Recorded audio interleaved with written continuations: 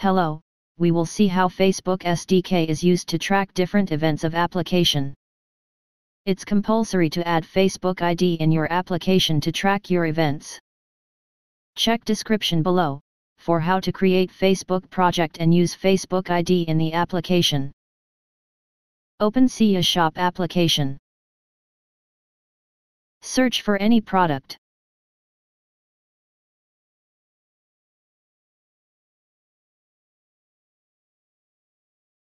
Go to Product Detail page.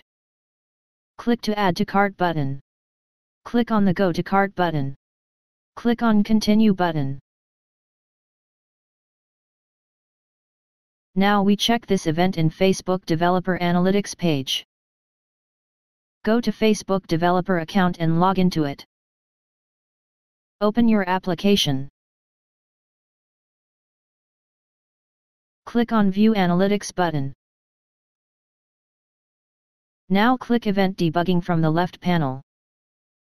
Here you can see a list of events of application. Select Android from the drop-down menu. Here you can see all events of your application. Initial checkout.